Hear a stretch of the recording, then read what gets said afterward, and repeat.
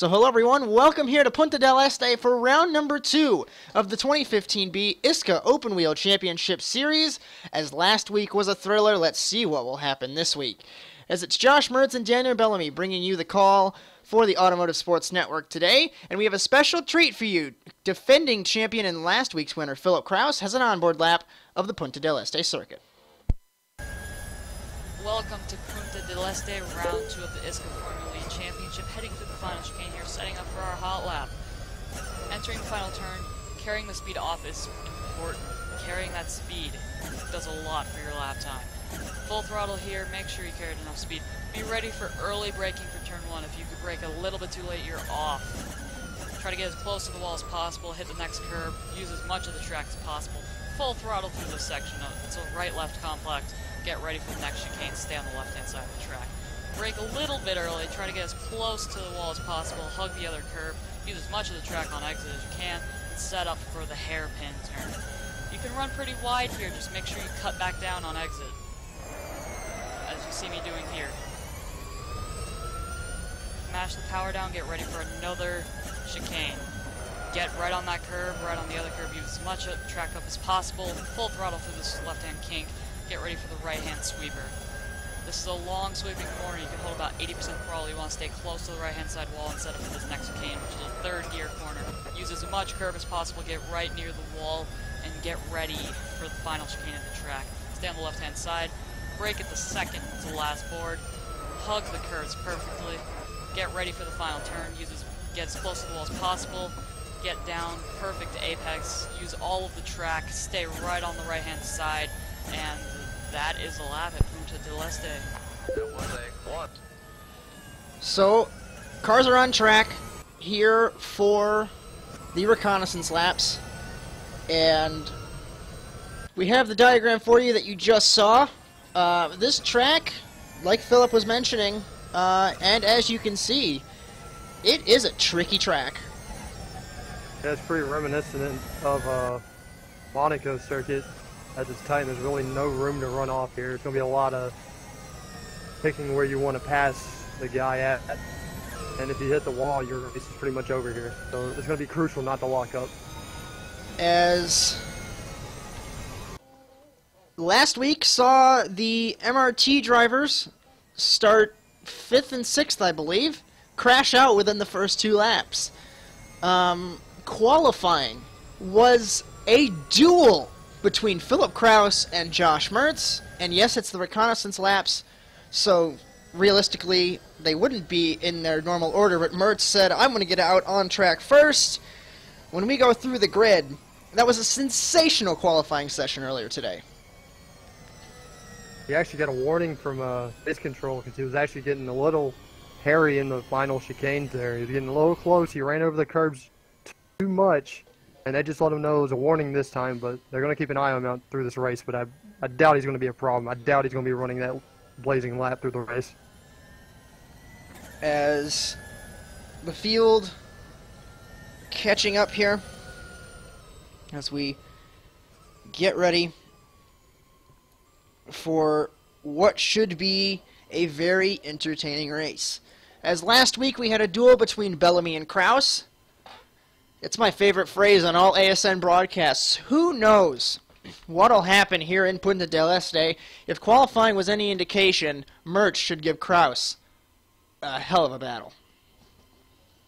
Yeah, he should, but I think a lot of these guys, they're kind of nerve-wracked to be here, and hopefully they could take something from this race and bring it to the more tighter street circuits later in the schedule, like Buenos Aires, Beijing, and Monaco. And a little bit of Long Beach, even though Long Beach is a bigger street circuit. This one's contained. A lot of drivers don't like these contained circuits because there's not a lot of room to run off. But it's really going to show the men from the boys here. As everyone at the grid, waiting for the timer to run out for the reconnaissance laps, the pit lane will close, the field will roll off. As 7 cars here today, same car count as last week. And the formation lap begins. As Mertz pulls away, we will go through the starting grid. On pole, Mertz from Germany, a 109.966, the only car so far today to break the 109 bracket.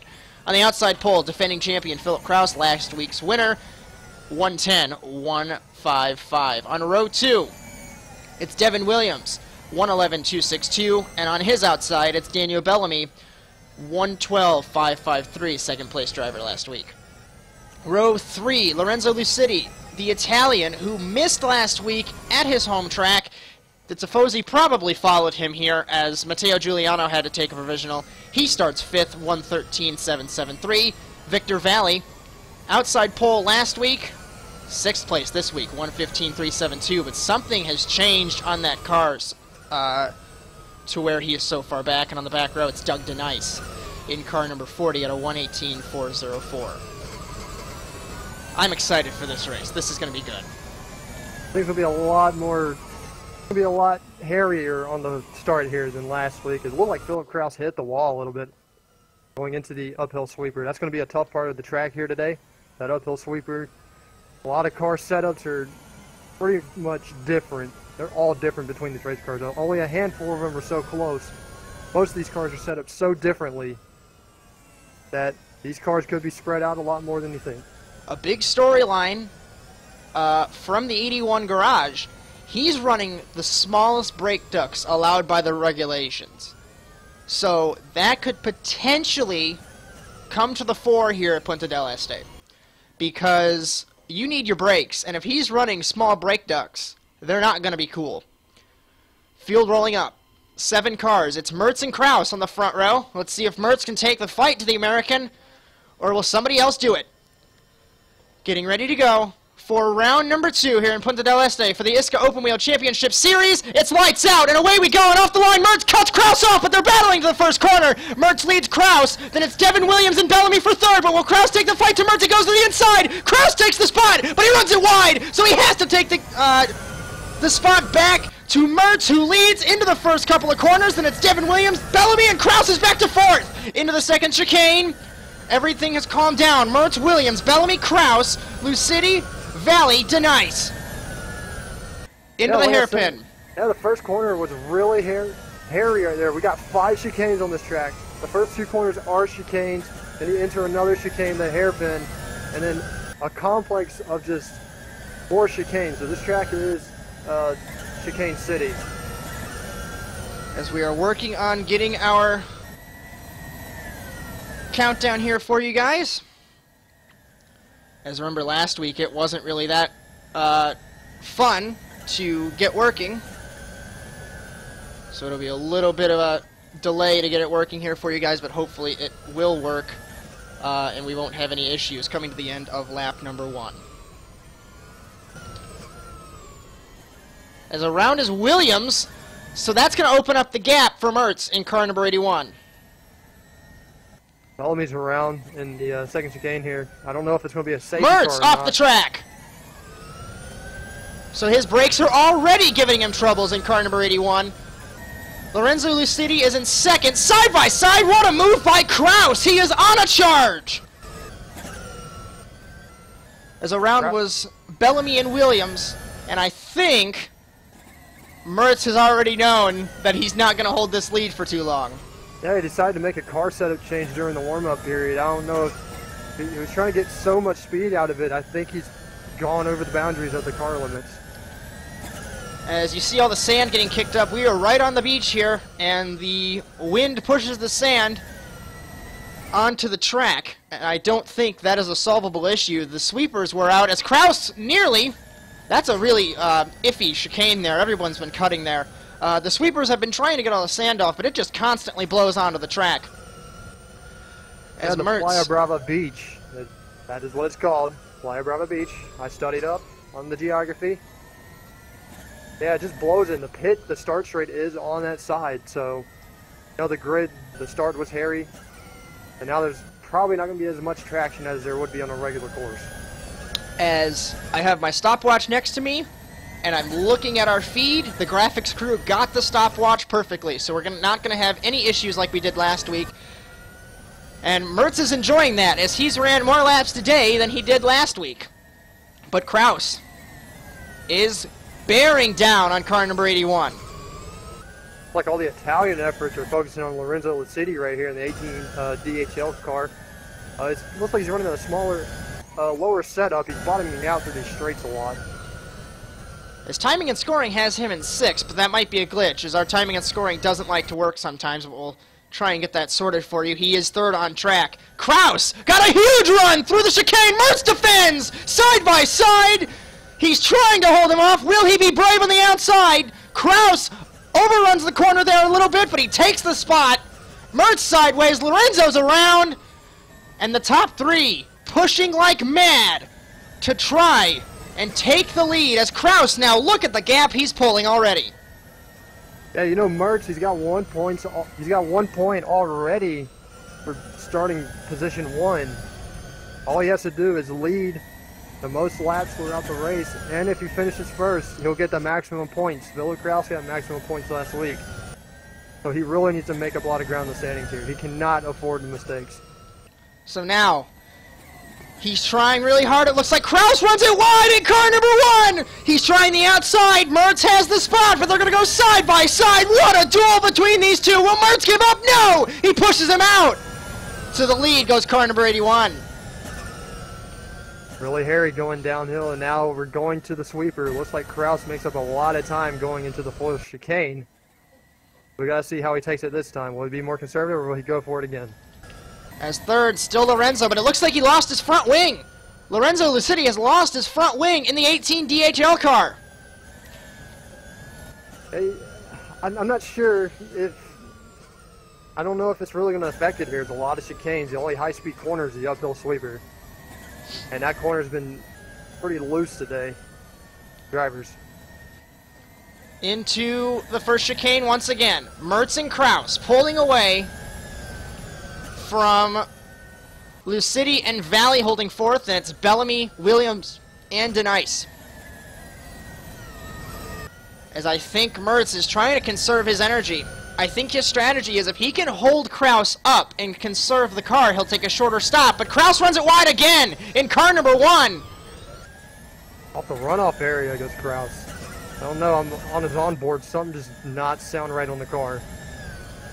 I don't know if the car hasn't warmed up to him yet or what, but it's just not right. He's running super low tire pressure. Sideways again, as we're on board with him.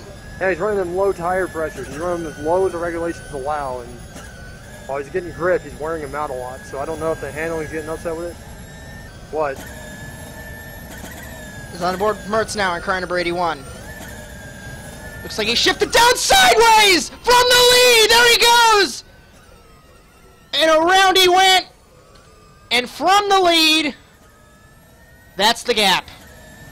And I think he downshifted, if I heard it right. He downshifted to first, and you're not supposed to do that. A lack of concentration from Mertz. And you figure a 5-time Rallycross champion should have the max concentration. He had the max concentration in qualifying, but he doesn't here, and it's showing now. Well, qualifying, it's only 10 minutes, and you basically get a couple of laps to run out here. He's used to some short races. He's going to be out here for, 10, 20 laps, He's going to be out here longer. He's working harder. He tapped the wall there. On board with him in car number 81. I know for a fact, in the paddock, he was talking to all the drivers. He looked at Philip Kraus's car. Everyone was gathered around car number 1. He points to the number and he says, "I'm used to running that number. I'm not used to running mine." As he runs number 1 in Rallycross, and he has been for, I believe, the past 3 seasons. He's not used to running 81, and he believes that's a psychological advantage for him and a disadvantage to the other drivers, but obviously he doesn't have it here. And Kraus still leads, and he is pulling away, I believe, just slightly. Pretty even here. It looks like Kraus has decided to go for a race pace, going race pace now. He's not pulling out banger laps, but he's still near his qualifying time. He's in the 110s. As Mertz jumped the first corner there, but he did give up some time.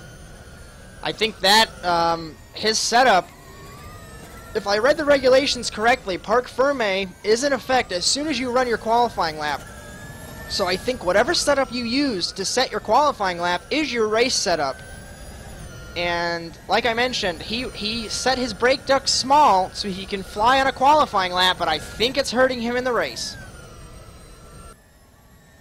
I was in the regulations meeting and they were talking about regulations. They were trying park for me last week, didn't work, and they just decided to scrap it as a whole.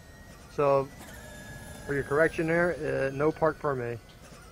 So it must be a team mistake that they could have changed the brake ducts. Maybe the team didn't get the memo. As cliche as that sounds, maybe they didn't, because he's still running those smaller brake ducts. I know the regulations were reverted towards the fan boost, as there was technical problems, so the fan boost is gone. And Park for May now gone too, so that will allow probably Mertz to change his setup for next week at Olton Park, I believe. As Kraus pulling away, coming up on Doug DeNice in car number 40, as the American struggling with this car, as you can see all over the track. And here's Kraus. I believe there's a blue flag regulation, so DeNice needs to get out of the way here. And he... Oh, close call between 1 and 40. And Mertz immediately on the radio saying, Doug, stay out of the way. Yeah, the blue flag just means like, oh, the leaders are coming. You don't have to get out of the way. It's kind of a gentleman rule. Get out of the way, but if you constantly block the leaders and you're deliberately blocking them, then yeah, you're going to get penalized for it. As this duel is fascinating. They are right on each other's pace, Mertz and Kraus, but I think Mertz was rattled because of his half spin there. As the countdown is correct, we have 5 minutes until the pit lane opens, and Mertz clobbers the wall in car number 81. Yeah, going back to the regulation thing, you can change the downforce and the tire pressures on your second car, but you cannot change stuff like your brake ducts, and you can't swap engines out either and all that stuff. So you basically run 2 identical cars. You can only change cosmetic details of it. So even if Mertz wanted to, he could not tell the crew to put bigger brake ducts on, for example. That's probably what they're telling him now. They're just telling him, hey, we can't do that. It's not in the regulations. So I think we made it known last week that Mertz was not a good car setup person. He is a driver. He's not a mechanic. And he was down there with the crew, and he was saying, let's just throw this stuff on it, see how it works. And I think he's taking this race as a test session for his setup. Yes, he wants to win, but I figure he's going to try and hone his skills as sideways again and into the wall again. I think his rear tires are burned off, as we can see all over the track. And I think he killed his tires because he is slamming into everything. And it doesn't help that the track has all the sand too. And it locks it up. Off the track. That's going to allow Lorenzo by. Lorenzo takes the second spot. And now I think Kraus is just going to start cruising because he's got such a big gap now. Yeah, I think Lorenzo's going to be faster than Mertz. He doesn't have that big front wing, that hunky front wing in the front of his car, so should be a lot quicker on the straights, but his turning capability is going to be hindered. As 3 minutes until the pit lane opens. And this is going to be interesting from a strategy standpoint. If it hits 15 minutes after Kraus passes the pit in, for example, Lorenzo and Mertz can pit, and they would be able to run a flying lap on fresh tires and a fresh car and possibly gain some ground on car number 1. Yeah, that's one of the things on the time, something like that happens, you kind of have to deal with it. Mertz has to go through the runoff there. But yeah, you have to deal with that, and that's where the big strategy comes into play. As, like we mentioned, brakes are a huge thing on car number 81. His brake pressure was set higher. His ducts were smaller, and I think he's going to realize that's not a good change for next week. As a result, he's killed his tires, and he is dropping even further from Lorenzo Lucidi in car number 18.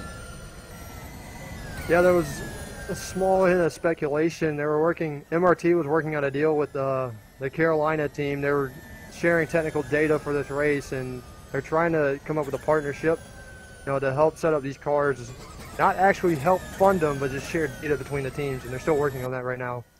As That Kraus could help out. pulling away. Well, he has been pulling away ever since Mertz had that half spin. Lorenzo Lucidi, the Italian, without a front wing, still hanging strong in second. Mertz is now on the bottom step of the podium in car number 81. Bellamy is in fourth, and look how far away he is from Kraus, for example. There's Bellamy, there's Mertz, Lorenzo, and there's Kraus at the top part of the track. And Bellamy's at the south end of the track. Yeah, right behind him, Devin Williams. He had that spin earlier, and he's caught up in the back. A lot of ground to make up here. Valley still heading down to the south bend of the track, the lower part. And Doug DeNice just out here trying to gain more experience. He ran a little bit last year. He was starting to pick up some ground, then we had that long off season. Kind of hindered him. As I'm hearing as Mertz had to cut that chicane, he is cutting every chicane, and it's not even intentional like it was last week. Just struggling with the brakes. As I've heard Victor Valley, I think the steering rack was changed considerably on car number 52, as he does not have a front wing. At least for now, I believe he did earlier, so he must have crashed into something. So struggling in car number 52. Kraus is definitely not struggling in car number 1. Fastest lap after fastest lap. Yeah, the V2 engineering group with Victor Valley and Kraus as a subsidiary, they pushed all their efforts into Kraus's car. That's what it looks like to me, and it looks like Victor's car is going to be the R&D car. As massive lockup from somebody, it must have been Lorenzo, as we saw a plume of smoke and a huge tire track. As pit lane is open now, if you've noticed on the ticker, past 15 minutes. So, I believe Kraus, the pit lane is open, and Kraus can go to the pit lane. So let's see if Kraus will pit in car number 1. No, he skips the pit lane. So this is going to allow Lorenzo to potentially pit. Will he pit in car number 18? Lorenzo will not pit, so let's see if Mertz will pit in car number 81. Rounding the pit lane, you see this pit lane entry. Pit lane speed starts at the start-finish line. On the limiter to begin the car swap in car number 81. The MRT crew ready to go, as they've quickly gelled to this Formula E style of pit stops. Yeah, you get in, get out, and you kind of have to wait there till you get the green light. And I would like to say there was a big problem with the timing going into the pit lane. As you see, they have 2 lines, but the start-finish line marks it, and the start-finish line is a little bit before, as we might hear a couple of these drivers get a penalty. Mertz out of the pit lane. As he exits the pit lane, race control has given him a drive-through for speeding in the pit lane. So that, just as you talked about, Kraus now pitting. Where is Lorenzo? Lorenzo is entering the south end of the track here. Kraus enters the pit lane. Lorenzo pits as well. He is losing time because of that front wing being gone. So it's up to Mertz to see if he can get by Lorenzo in car number 18. Kraus is in the pit lane. So is Devin Williams. And so is Lorenzo. So 3 of the 7 are pitting. So let's see if Mertz here can take the fight to Lorenzo, as Kraus is way out of the league. Let's see here. It looks like Lorenzo is running a heavy camber setup here. He's got his tires pointing way inward. So I'm looking down there at the 18 pit. Is it legal to take the front wing off? Because I don't think they have a front wing on car number 18. No, I don't think they noticed that. Mertz gets by. No, he doesn't, as he had to cut the chicane. I think they might have taken the front wing off the second car, because he does not have a front wing. I don't think that's a rule, is it? You can run without a front wing. haven't come across anything like that, so I'm dumbfounded as to how to explain this, because he obviously does not have a front wing. They swapped the car. He must have told him take it off, and that must be a gray area. Trying to look at the regulation here, and it just says you have to swap the car. It doesn't say anything about a front wing. Maybe, and I guess race control's looking at it too, trying to scrap through every rule book and see what it says. And Mertz to the outside, trying to take the fight to Lorenzo, and he doesn't have a front wing. So they must have taken it off before he swapped cars. I'm guessing they're still debating it. I'm not getting anything. This battle's getting good between the 18 and the 81. Kraus is gone all by himself. Bellamy 4th, Williams 5th, Valley 6th, Denice 7th, and I believe Denice has parked the car, so something must have gone wrong on car number 40, and we have 6 cars left. Just trying to figure out what's going on with the Lorenzo Lucidi situation. And official ruling, it's legal. It is perfectly legal. But I guess they're probably going to dispute what's going on next. As that is a really strange incident. And the only real explanation I can have is it looks like Valley in the way of these two. So he's going to get out of the way here. The only explanation I have is Lorenzo realized he was driving faster without the front wing. He told the crew to take it off the second car. And look how we know, I'd noticed there at least. Look at the braking difference. As earlier you stated, Mertz could not have different brake ducts on his second car. He dives in so much harder than Lorenzo into that final complex of corners. And I think that should be cooking the brakes, as I'm hearing over the radio. He might be having brake problems. Yeah, and he's kind of on a solo effort today, as his teammate Steve Rada did not show up here. As so he's flying solo here. He doesn't really know what's going on. Obviously, with the second car, you're going to have fresh brakes. But if the brakes are cooking this quickly on the second car, I think it's the problem in the brake ducts. Because he's reporting the problem on the second car. The first car we already knew because he was cutting the track, hitting the wall, sliding everywhere, killing the tires. But if it's replicating this same process on the second car, not a good day for car number 81. Kraus still leading as lap count begins, lap number 18. Remember, timed races here. We have 9 minutes left. Mertz into the wall and upside down in car number 81. Massive crash for the German. And for the second week in a row, the MRT car will not see the checkered flag. There's debris everywhere going into the south, the south complex down there. So maybe they'll throw a safety car, maybe they'll throw a virtual. Massive crash. As I think he's climbed out.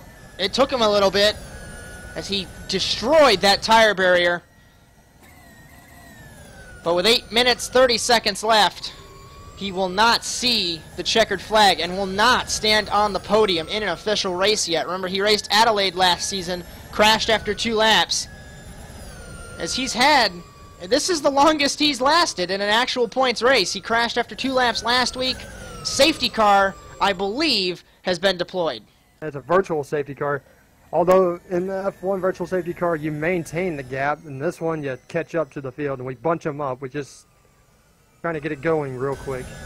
Bellamy now 3rd. Williams 4th. Mertz has gotten the car back to the garage, and it looks like there's confusion for Victor Valley, as he is off the lead lap, and he is unsure if they have a NASCAR-style free pass here in the Open Wheel Challenge Series, Championship Series, excuse me there. I don't believe they have a free pass lucky dog rule, you could say, but I think Victor thinks there is, so he's trying to catch up to Kraus here to get his lap back. As Kraus at a standstill. Race control in his radio, they're basically telling him, hey, no lucky dog, no lucky dog. He's basically a broken record, repeating why. He's trying to pass the leader. As We are waiting for the rest of the field. This is going to be a fascinating duel, as we saw Lorenzo be quicker than Mertz, and I think he's quicker than Kraus. That's crazy. I think the that car swap, I think that was the craziest thing I've seen. I've never even heard of that. As that's the only real explanation I can have, is that he told the crew that he was faster without a front wing. And I'm glancing through my edited version, or the quick version of the regulations, and there's nothing stating you need a front wing to compete. I mean, the teams obviously prefer to have one, but if you turn out to be faster without one, I guess you can just bash it off in the first couple laps, tell the crew not to put a second one on, and you're good to go. That'll probably be... Yeah, no, it's official. Yeah, they're going to be... I just got word that they will discuss that, and they probably will be more clear on the car swap regulation to avoid that happening.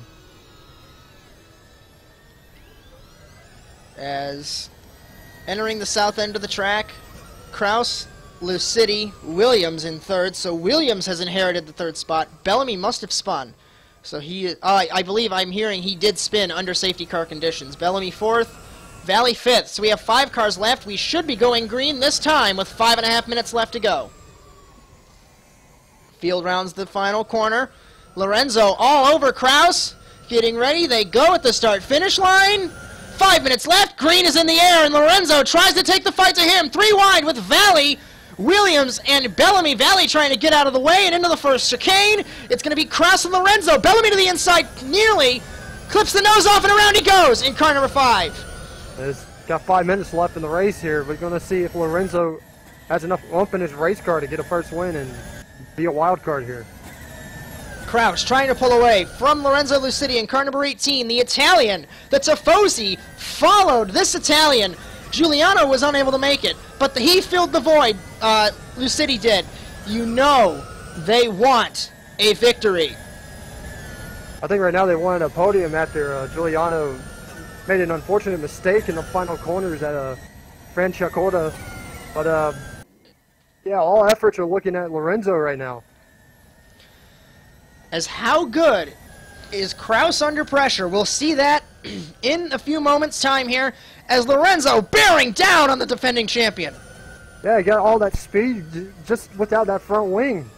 You know, it's not really a downforce wing like IndyCar or Formula One. It's more of a, you know, just kind of there, cosmetic, really.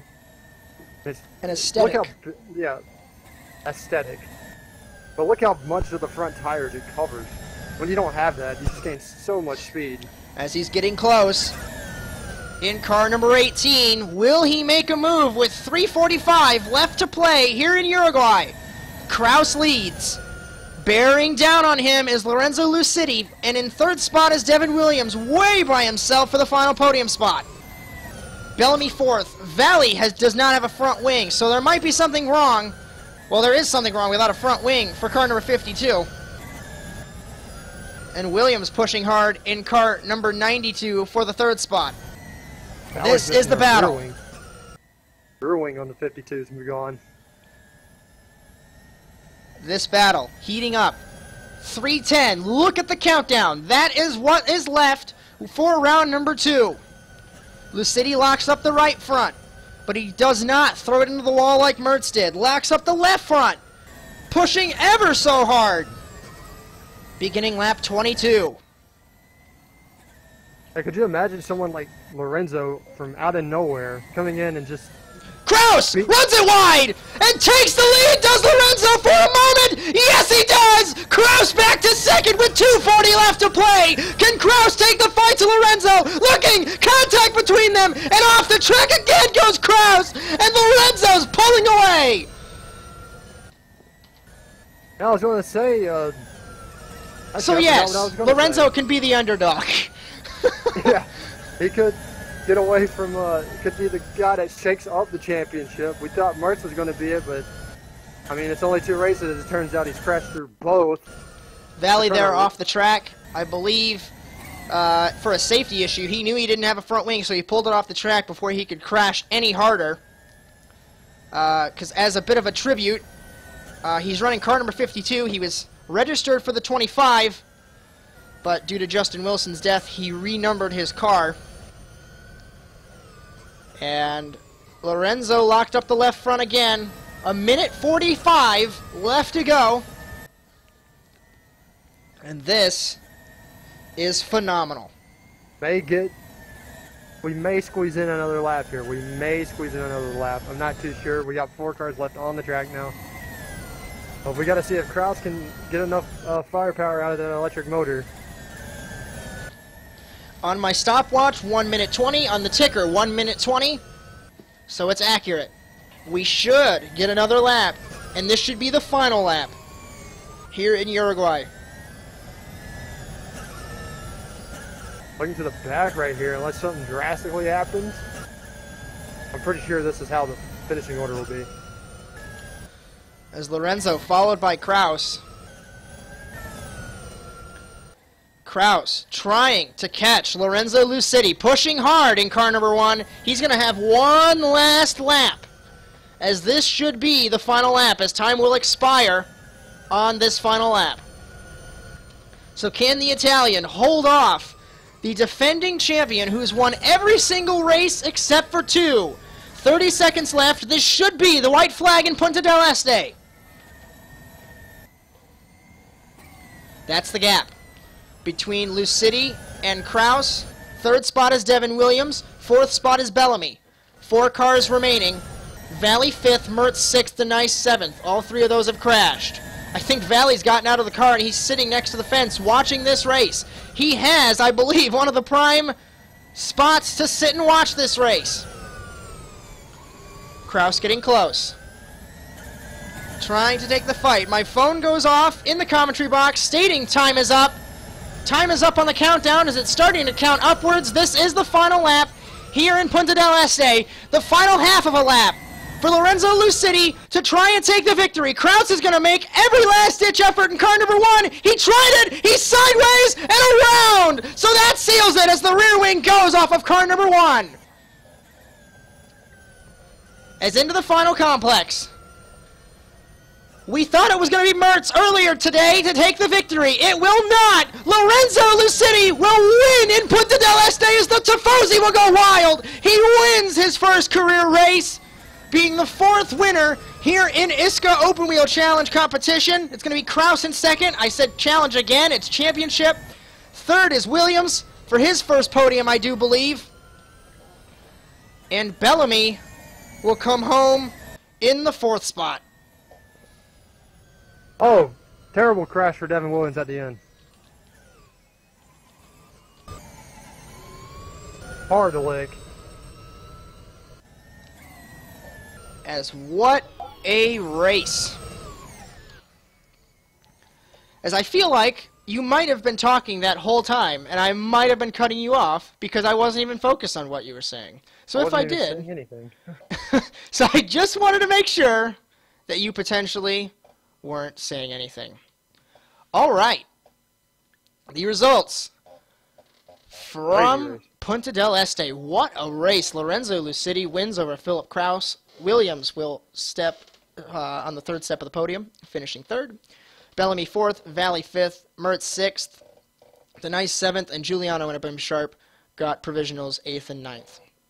In the Drivers' Championship, after 2 rounds, Philip Kraus still holds the points lead, 22 points over Bellamy, 6-point lead, I should say, 16 to Bellamy.